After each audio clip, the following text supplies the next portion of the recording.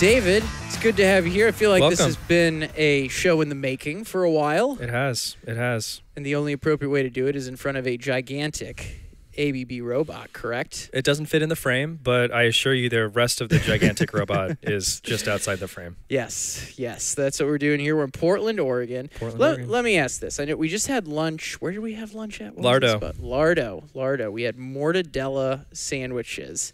So let's say we were having this conversation at Lardo right now, which we kind of just... I can envision that. Yeah, exactly. We're having beers. It would be a little later in the day. Sure. This is like a post-lunch conversation. But let me pull this up. I was looking at your website before this, and there's a line on there that I have to kick off our conversation with. If we're having beers and sandwiches at Lardo, when someone says, you know, David, your website says our mission is revolution. Revolution. Yeah, how do you describe that to him, right? Because you're an automation company. You're more than that, but we'll get into more of that. But how do you describe what Loupe does? Revolution means that of all of the different types of automation and all the things going on in the world, we're really interested in the cutting edge.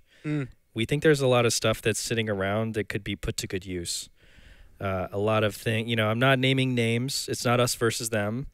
But there's a lot of stuff that's been very similar to how it looked maybe in the 1990s. And there's lots going on since then. Like a lot of new things have happened in different contexts. And so I started as a controls engineer, like just like you would imagine, laptop on the garbage can lid, writing ladder logic, that's where I come from. That's who I am. But also I started out in the Bay Area where we're sitting around and there's like gigantic companies building all these amazing new technologies. I'm sitting around like, why don't we use some of this stuff over here in automation? Like there's a lot of benefits. I see what these amazing engineers are doing. I see all the capital and technology and investment that's gone on in all these places. And that stuff is totally applicable over here in machines and robotics. Let's take some of that gear from over there. Let's take some of those techniques from over there and bring it to over here. So that's really what revolution means to us. It's about really thinking about new possibilities. How can we reinvent this? Like, let's try this. And if it works, it's going to be really valuable. Revolution is the one word that kind of encapsulates all of that for us. Well, I'm excited to get into more of what you do and kind of, let's say, the creative side. I know that's going to be a big part of our conversation today. When someone, when someone asks you what Loupe does, right? Because I was looking at it, it's like, okay, I know you're a distributor. I know you do systems integration and automation projects. Like, what's the easiest way to describe it to someone so they know who you are? Yeah, totally. I mean, if you're fitting us into things that you've seen before, I mean, we're totally a weird company, so that's what we identify with primarily. But perfect. You're from Portland, right? We're Portland. We keep it weird. We like doing weird stuff that makes no sense. Apparently, no sense. But apparently, there's a lot of smart people that work here, and somehow we pay the bills and keeps the lights on. We are a distributor. We sell a lot of components, a lot of controls components, things like PLCs, industrial computers, robots. We sell these things because we have relationships and we design them into new applications.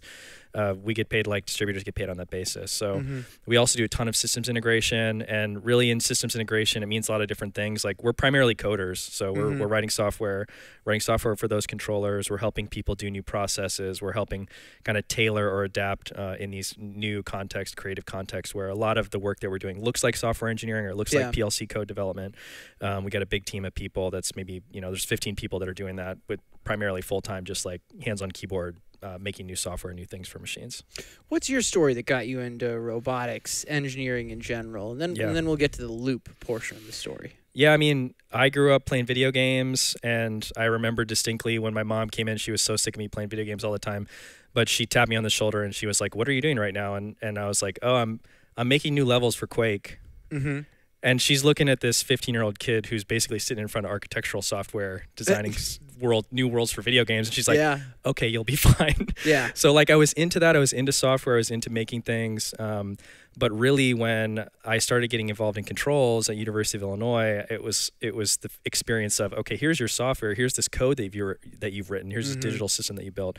But when you hit enter, things are going to happen in the real world, right? And that was like really what was addictive to me. It was like when I hit enter, this robot is going to like go screaming down this corridor, or like something physical is going to happen. Like that was what was super exciting to me.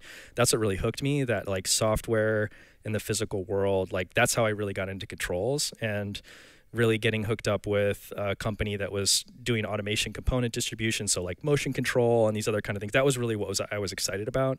And that got me into PLC programming, and got me into motion control, and really like everything we've been working on since then kind of comes from that initial like entry into that via that way, which is like, this is just so fun to write code that does things in the real world. So we're up here in the Pacific Northwest, but Loupe originated down in San Francisco. Yep. Tell us how Loupe came to be.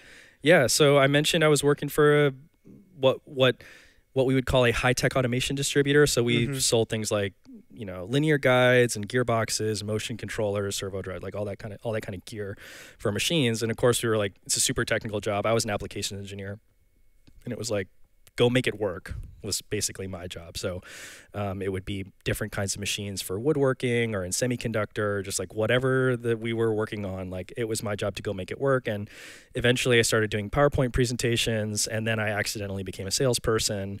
And then I was, pitching these new concepts to customers about really just on the basis of like so passionate about the technology. That was why people would work with us. It wasn't because we were established, or it wasn't because, it's like I was 27 years old in an ill-fitting suit. Like they weren't picking, it wasn't because of the image. It was because clearly we were excited about what we were talking about, and they believed in us enough to be like, yeah, these people seem really enthusiastic and excited.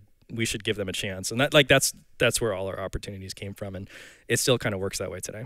Enthusiasm over mediocre tailoring was not a theme on Manufacturing Happy Hour up until today. No, there were no gray beards at the time. just clean faces and a lot more baby fat. But yeah, no, it was a different look at that time. Well, I have another question on this topic, because you weren't always called Loupe. And for the listeners out there, Loupe is spelled Loupe. For context. Yes, loop. Like control loop. Yes, close to control loop. Yes, but it certainly brings up those images. But why? What was your name? Tell everyone what the name was before. Okay, get ready for the 11 to 13 syllables. It was Automation Resources Group.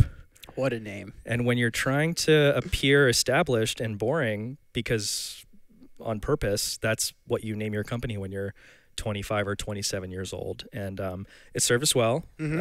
You can find a lot of content on our website about why we burnt that name to the ground, and we thank it for its service. But it got us to where we were. Give us the short story on that. Why did you change the name? When we're talking about passion and creativity and really being like deep into the technology and excited about it, Automation Resources Group does not reflect that energy. It doesn't reflect that core idea. And Loupe, being, if you compare it to a lot of names that are in the automation industry that are usually there's somebody's name, like the founder's name from 100 years ago or 150 years ago. You've got, I don't need to name them. They're mostly that way. They're super functional. Loupe is a really fun and figurative name about, it's like, it's punchy as a single syllable. Like it's really distinctive in that way, in the way that we want to be distinctive. And Loupe is also a small magnifying glass, which I really love. It's just this tool that you use to like look really closely at something. So it has all these different meanings. It's easy to say, although people do mispronounce it. It's not Loupe, by the way. It's Loupe. But it's really punchy and it's distinctive, and it's a much better expression of that core idea and core purpose of our company than something that has 13 syllables. Do you feel it's helped? I'm curious in the different facets where you feel does it give you more pride in the company? Does it give the team more pride in the company? Does it resonate more with customers? I'm curious what you feel like the holistic impact of that might be. Largely so people can learn who might be married to a brand that they have. Where Totally. Like, gosh, there's something we could be doing better. What we're talking about is the feeling of alignment, right? Like when we were Automation Resources Group, we were having to overcome all of this. Like, you couldn't see it from the outside. If you just got a glance at Automation Resources Group, or God forbid our website at the time, or you heard that, or I cold called you and said that on the phone, like you're like, who, what? No, like you're having, even though we still had that same passion, we were same people, same ideas going behind the company, like we were having to overcome that all the time, right? Like we were having to it was just sort of like walking around with cement shoes, because it's just like, now when we talk about Loupe, it's aligned, it makes sense, and when not just the name but also the brand and the thought behind it, if you just get a glance at it, you do have the I feel like, or people tell me, or like I really appreciate, like it is distinctive. It's like you can get a glance at it, you're like, oh, this is something interesting, unique, creative, weird. Like it does reflect all those ideas, like all that brand strategy that went in behind that. And that's just so freeing and it makes us better at doing that, right? Like when we're Loupe, we're creative, but we're Loupe, this is what we do, this is what we're about. It's much easier to be that. You can be it more intensely. It makes you better at being that. So like, it all fits together in a really powerful way. And then people that see that, whether that's an employee or whether that's a potential new client, they're attracted to the company, or they feel like aligned to that company. Like they're like, I see what you're doing and I want to be a part of it. Yeah. Yeah. And then that's your sales process. You're like, cool. So what are we doing? Right. Like, or now you work here. Like, because there's already that feeling of alignment. It's clear what it's about, right? Like that's what a brand is. Like there should be clarity about what it's about. You don't have to have a brand that's Loupe. Like Loupe has specific meaning, but like, you know, I like to say too, like people know what Goldman Sachs is. Goldman Sachs is a brand. If you are a bloodthirsty person, you know, you're bloodthirsty capitalist, go work for Goldman Sachs. Like they have that brand, right? And I respect them for having that brand. I don't love what they do, but their brand is amazing for who they are, right? Like it works for them. So, you know, whatever your brand is, like it should be reflective of those values. It should be reflective of what you're about. People should know it like instantly right away. So I do feel like it has that benefit for us. It's really served us well in that way. Let's talk a bit more about your brand, because we are here in your shop in Southeast Portland, Oregon. Yes. Right. And for the people that can't see this, you have a big social media presence. But let's paint the picture a little bit. We're in front of a couple big robots that you describe as your showroom as well. Showroom bots. And what are some of the things painted on the wall here, right? This is very much like a co-working space. Co-working in terms space. Of some of the murals It sort of looks like a cool advertising agency, but it's also got 400-volt power, which is not easy to find. You have to build it from scratch yourself, is what I learned. But when you look at the mural, like these are the core values of our company, and you know, along with all those brand messages, all those brand ideas, a lot of the core, you know, you'll hear about core values.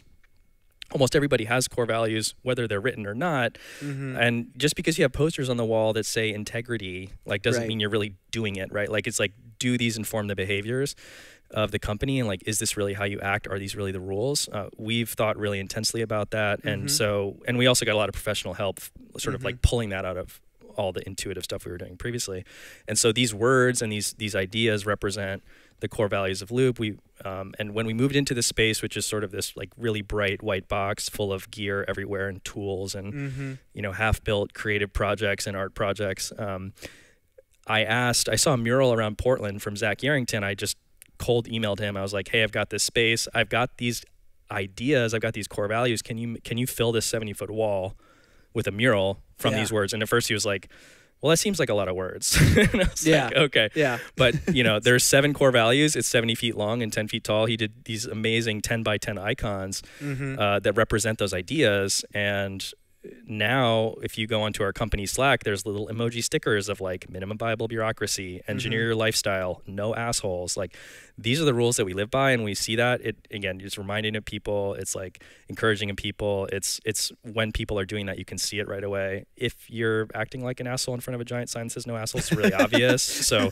it's hard to go against that. It's very encouraging of good behavior, I would say. Sorry for the language. No, it's okay. We can just hit that explicit button on this episode. No, I knew we were going to go there. I know what that one says. It's mutual respect. Yeah. No, I think no assholes and engineer your lifestyle. Yeah, for sure. Are my 2 favorites out of the 7 that are on the wall. So, you know, we've painted the picture, pun intended, of the mural itself, but also we were talking when I came here. I was taking a little tour, right? And I was asking, hey, who's the client for these robots, right? Who are you building these for? You're like, actually, this is like a showroom. Describe how that, because that's, I think, a very unique aspect to have a very expensive industrial robot here. Right. That's not part of a project that you're trying to ship out the door later on. Right. That's right. And the reason, I mean, back to core purpose, back to passion, back to what do we want to be a part of, what do we want to work to be like. I want to come to a Skunkworks workshop and work on badass secret projects all the time with the coolest gear possible, to create new things, to create amazing things. Like that's what I'm really passionate about doing. And a lot of work in automation is like that. Some work in automation is not like that, and that's okay, right? Like build a bottling line as efficiently as possible. Like hell yeah, I'm sure there's awesome and creative things about that. Yeah. We like want to work on that really experimental stuff where like it's not clear if it's going to work. But if it does work, there's going to be a huge payoff. And so we want to have this kind of workshop, kind of magical space where anything could happen, like this kind of like creative space where new things are possible. And so having the right gear on hand and working with these robots, I mean, we scaled up to the biggest one now that ABB has. Like this wasn't our first robot, but we found that when we would bring robots in here and it was something that we could experiment with, it was something that we'd be like, well, just try it. Just try it. You know, we'd be talk, a bunch of people arguing in a meeting. Yeah. I'd be like, you know what we could do is we could just put the chainsaw onto the robot and see what happens. And, oh, that answers the question with no ambiguity. Like, just go try it. Like, you learn so much from doing and experimenting with things that's really the space that we wanted to build. And it's really, we directly do that here. This is our workshop. And so we want to have those, you know, we want to have those kinds of gear. We want to have those kind of robots on hand. And, you know, when we're done with it, I'm sure we'll sell it off to somebody who will get good use out of it. So yeah, we had to capitalize it, but you know, it's not something that's kind of this is the kind of place that we want to have to work with. This is where people want to come work with it. We want to make videos of it. We want to show it off and talk about the kind of fun we have with doing it. And I do want to build a giant Tyrannosaurus Rex head for this because it does have that. Fitting. It does have that appearance. It has that vibe. Yeah, it looks like a dinosaur if we're looking at it the right way. Yeah, it does. It does. I have to ask. So first of all, there is a video of that robot chainsaw video out there. Correct. Okay, I will link up to that in the show notes. My question is the biggest question of this conversation. And when you and I were having lunch trying to figure out, hey, what do we think the theme of this discussion is? Yeah. You said a few simple words, and you said, hey, the economics of creativity. Right. Like you're running a very unique business here. You talk about, hey, you're not doing that bottling line per se. You're trying to hit some home runs. Tell me how this works and how you know, tell the audience how it works as well. Sure. I mean, the concept of it is it's kind of simple, but it's often not thought about it in these terms. Like basically it's like we know, or we have the feeling or the intuition that there's a lot of new technology just laying around that's really powerful that hasn't made it into our industry yet. And we see it being used in powerful ways in other places, and we're like, we could do that over here. And so what we're doing really is taking these parts or ideas from different industries and bringing them into automation. Now, what that means is you're doing things that have never been done before, maybe. I mean, often. Or you're like, let's take these three pieces and put them together in a new way. What you're like, that's a very risky thing to do, because a lot of times you do something new, it just doesn't work. But also sometimes when you do new things, it unlocks tremendous value. Like, it's not just an efficiency kind of value. It's like, this is 10 times better or 100 times better than what came before it. And that unlocks just like incredible, you know, discovering a new way of doing something is really, really valuable. And so if you're taking these little bets, you're like, and again, at any scale, right? If that's in an individual, if it's, you know, we work with Boeing, we have supplier awards from Boeing. Their budgets are very different for experimental bets. They're very high because they're very big payouts, right? Like, again, coming from the Bay Area, seeing these companies take these bets at things that are, you know, these gigantic markets. Basically, if you're betting $1,000, but you could, you know, your outcome could be $10,000 or $100,000, you can keep doing that. Yeah. And you can be wrong most of the time. Or you can be like, that was a good shot. It was worthwhile. It didn't work out. Okay, you lost $1,000. But when they hit, they're tremendously valuable, and you can keep being wrong all the time and survive, right? And so like, it's not as if we're, you know, it's different than you're saying, look, we're running at 100%. We got 5% loss. We're trying to get to 4% loss. But look, in that scenario, if you screw it up, like, you're 20x down, right? Like, you could if you take down production of 100, the losses are tremendous. There's only a 1% upside, right? And so we're like thinking about creativity is really about making these like asymmetric bets. Like, if we try this, if it works, there's a big payoff. If it doesn't work, it's not that expensive, right? Like, it's not that expensive compared to the payout. So really, whether that's with our clients or whether that's with our own work, we're like, let's dabble, let's try these.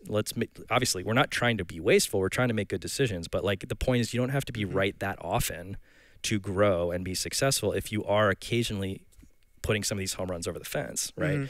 It doesn't have to happen that often to keep doing it. And it's really fun. It's risky. It's a different kind of work because often you're like, when is anything ever going to work? But it's a very different risk reward profile, and we like to do that kind of work, and being so distinctive and so much about like, this is what we do. Like, we're here for revolution. We're here to revolutionize things. Yeah. Like, clients that have that mentality, employees that have that mentality, like different kinds of companies or different suppliers that relate to that. Like, those are our people. Those are who we want to work with. It's not everybody, but like, it's very clear that that's what we do here.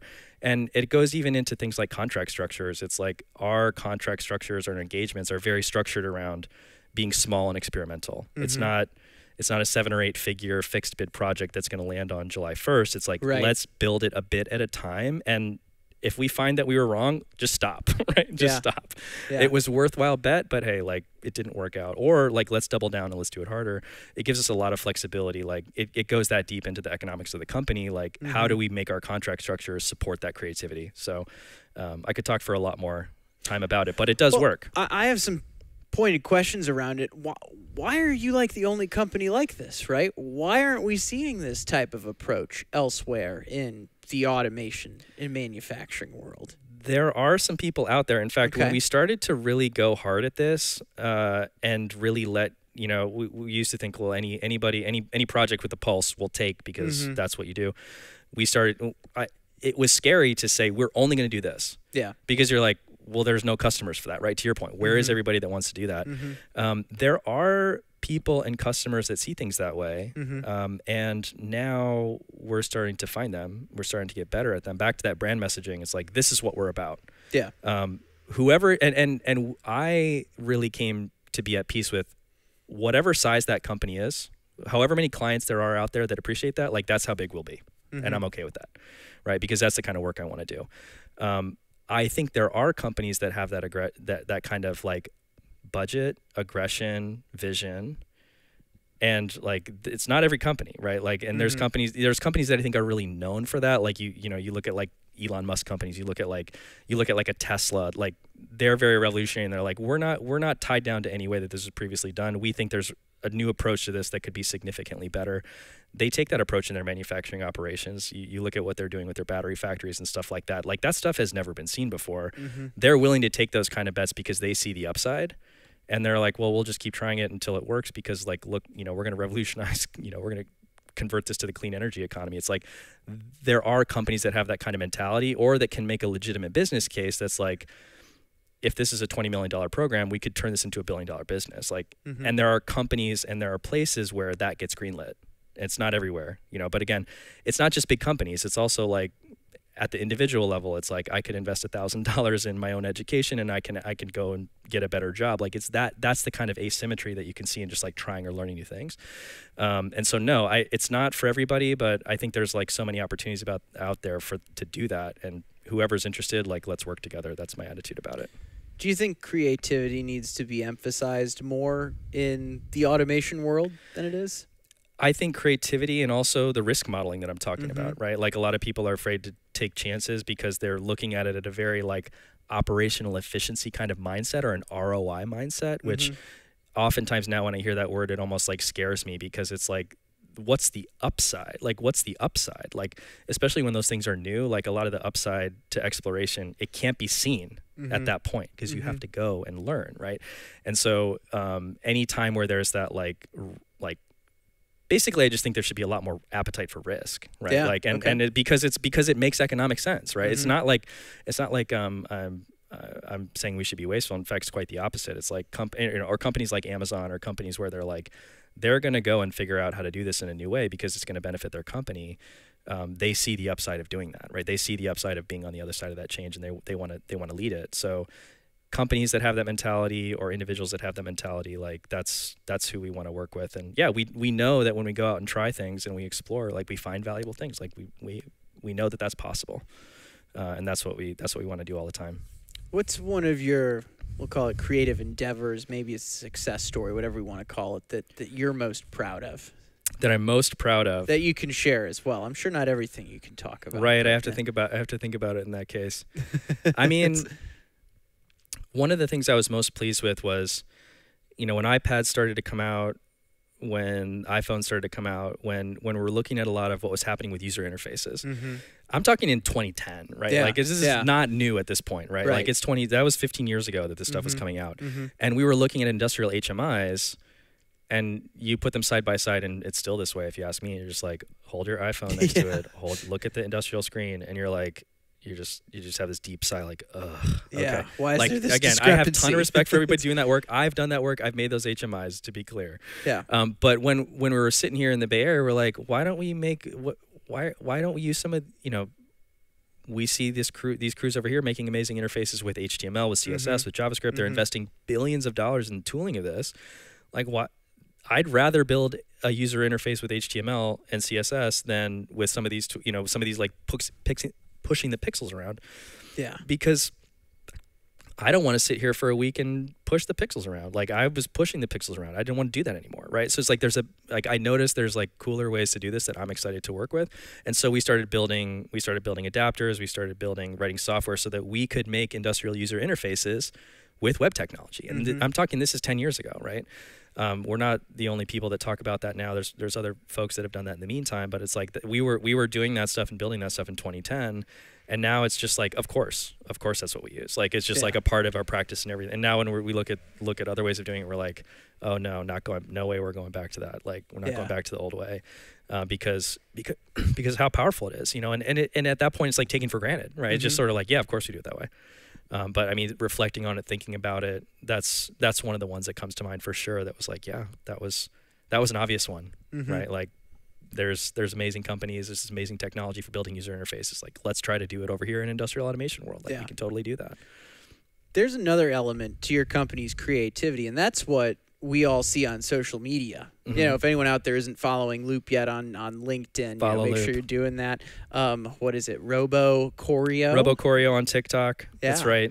Follow my LinkedIn account, David Nichols on LinkedIn. That's me. We started posting all our stuff on my account because it works better. It's all of those for all you. All of those folks. will be in the show notes for those of you listening. So I'll have that link at the end of the episode for everyone. But how has that helped your business as well? Like, and for context, describe the type of videos you create as well. Yeah, I mean, it all goes back to that brand messaging stuff, which is just like, what is the idea of this company? Yeah. We're passionate. We're excited about that technology. We like what we're working with. We do interesting experiments. We've got a secret lab. It's pretty straightforward. Just turn on a video camera and point it at something interesting that we're literally laughing about maniacally. We're like, a chainsaw on a robot. Like, that was a real thing. I like, love it how wasn't that's been just the a stunt. running example in this episode. A dancing robot dog. Like, how cool is that? Like, it's just, or, just like we're controlling with video game controllers. Like, this is stuff that we're interested in and passionate about. When that's real, you can just turn on your iPhone and record for 30 seconds and you have an amazing video that's true. It shows something interesting. It's awesome technology. It's just like, it doesn't get any better than that, like in 2022. And so we just build it, and I contrast this to what I used to do, or what I thought I was supposed to do 10 years ago, which is like, you better dial for dollars, you better hit the curbs, like, you better go and carry your brochures to the office park and go do that. And like, I've done that. I've been okay at it. Actually, I wasn't that great at it, which is probably why I like making videos instead. But it was like, that was how we reached people. And now it's like, well, I can reach a lot more people in a much truer and authentic way by just showing up on LinkedIn or showing up on TikTok and just being like, this is what we're about. This is what we're excited. If you're excited about this too, like, let's talk sometime, and it's a way for people to build a relationship with you and your company without you having to call them on the phone and they don't know who you are, like, and when we call people on the phone, they're like, oh yeah, didn't you make those videos about the boxes? It's like, yeah, right, cool. Yeah. You've seen our stuff. Yeah. Lots of unboxing videos. Lots of unboxing videos. Those are great. It's really fun. People get in or into it. And yeah, I'm not trying to take an hour of their time to go to coffee. They can see a video in 60 seconds and be like, that looks cool. And they'll get to know us, or the right kind of people will see us and kind of be drawn in over time. Like, it's not just one video we're putting out. We're putting out stuff all the time. So there'll be people that'll see our videos now, and they might not talk to us for another 2 years. Like, that's fine. Yeah, they'll talk to us when they're where ready. They are in the buying cycle. Right. Totally.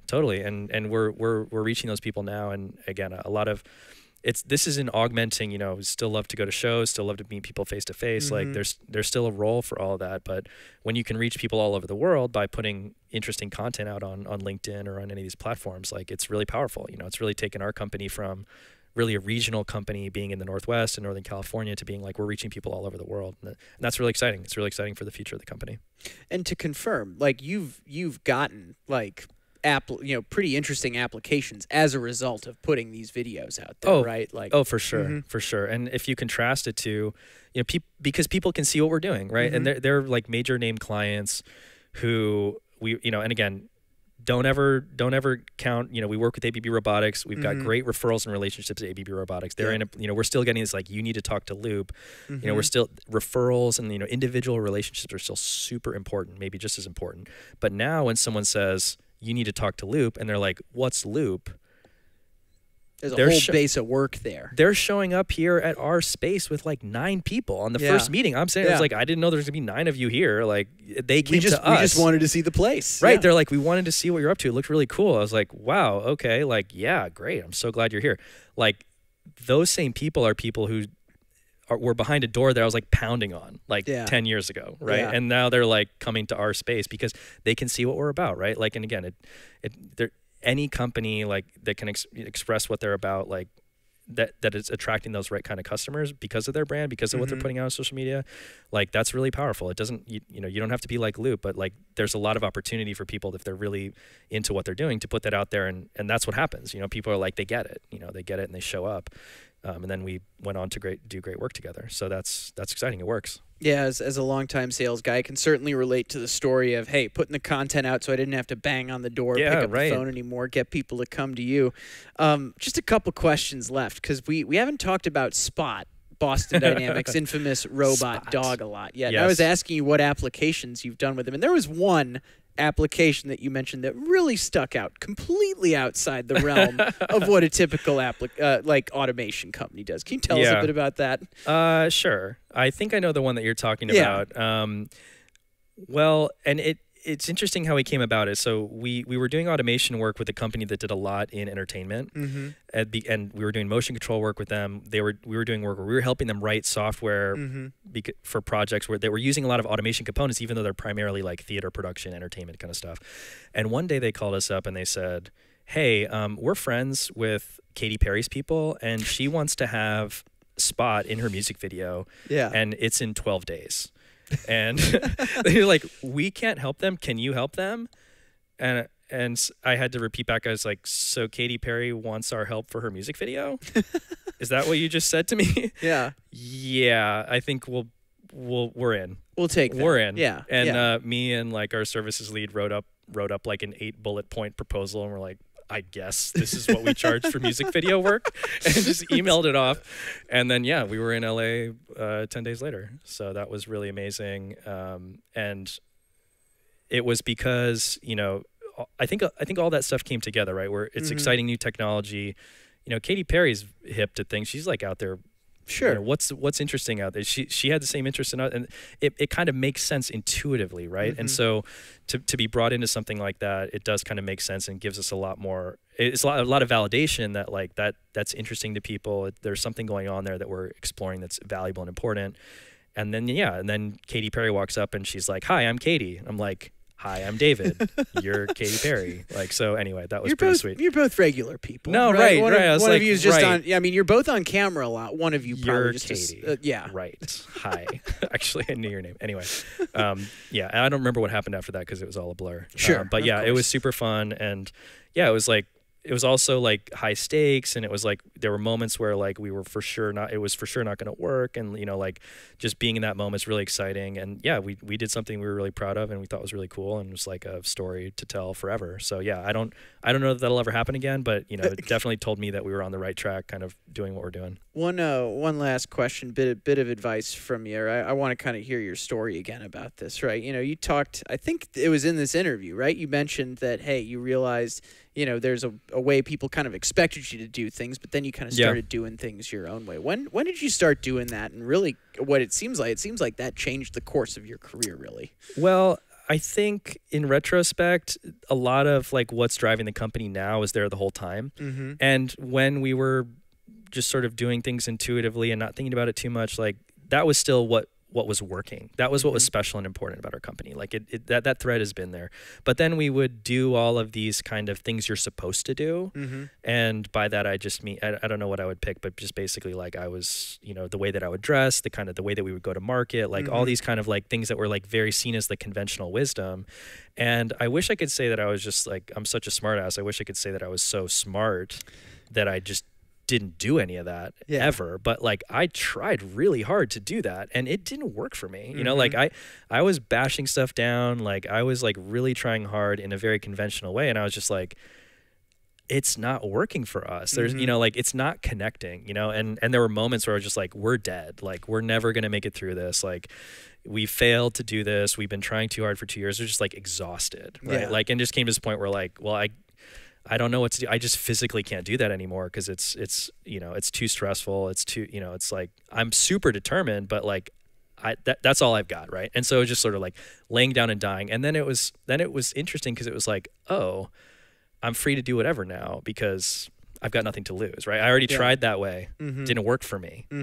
You know, or I just hit a wall enough times. Like, if you can make it work that way, I wouldn't knock it. Like, actually, it seems to make sense for a lot of people, but like, it didn't work for me. And so that was when we were really free to do stuff that was like, I think this is cool, I'm going to do it. I think this is cool, I'm going to do it. And then like, that was just the start of that cycle, like that freedom of being like, I have nothing to lose. It really let us be like really out there and really expressive in that way that was real, was truthful. And like, I'm having a blast and I'm doing great work, and we're having a blast and doing great work. Like, other employees show up, like great clients show up. Like, that's the kind of space you want to be in, right? And that's engagement, right? That's like full engagement in your work. That's really powerful, right? It's really powerful economically. It's really powerful. It feels good, you know, like, and that was like what really, you know, there was that pivot in the company where it was just like, let's just do it that way. And we've been really rewarded. We've grown a ton from taking that kind of approach. And so I wish I had done it sooner. I wish more people would hear if they're starting out, like, just go with, you know, go with what's inside your heart, go with what's in your gut. You know, that kind of, even or especially if it's against conventional wisdom, like there's something remarkable there that people are going to appreciate, you know, if you can really own it, if you can really be it, go do it, you know? So again, easy for me to say. I had a company for a while, but I wish I had done it sooner, because it works. No, it's super pragmatic advice to wrap the interview with. You know, it's been a blast hanging out with you today, David. Thank you so much for coming. There's mortadella sandwiches to finishing the podcast here now. Is there anything you wish I would have asked you that we didn't cover? Oh man. So many things. No, I just want to talk about creativity some more. Let's go drill some holes in some things and do some stuff that makes no sense. Where would be the spot to grab a beer after this? It's manufacturing happy hour. Okay. We're in Portland. We I was wondering when you came here, if you go out this door and you turn left to the end of the hallway, there's a brewery called Ruse. That's like been one of the best breweries in Oregon from the newspaper. No, I think that's where we're headed next. So we should wrap up so we can go get some samples. Go see them. Ruse in our building. Well, Iron Fireman. I will have links to connect with Loupe, with David in the show notes. Thanks for sticking around for today's interview. Thank you so much. Great to have you, Chris. Really appreciate it. Thanks for the hospitality. Catch you soon.